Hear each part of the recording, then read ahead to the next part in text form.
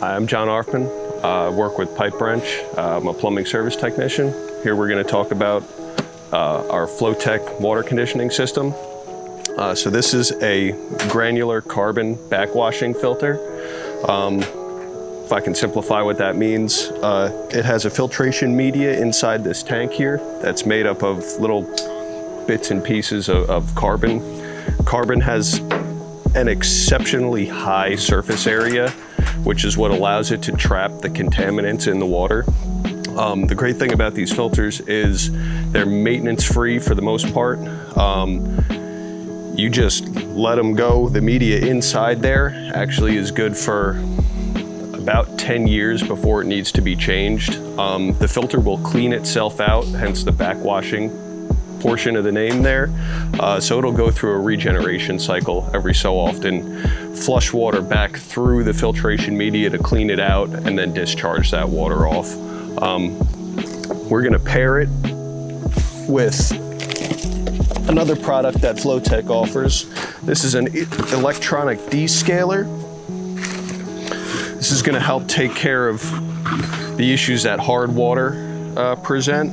Now, it's not a water softener, but it will let you reap the benefits of softened water without having to deal with having to add chemicals and salts and all that to the water.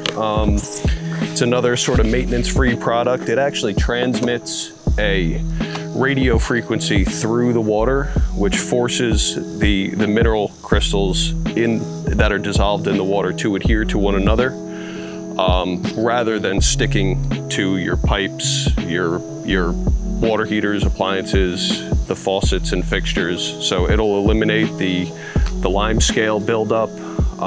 It's going to help prevent that lime scale buildup on your faucets, fixtures, water heaters, and things of that nature.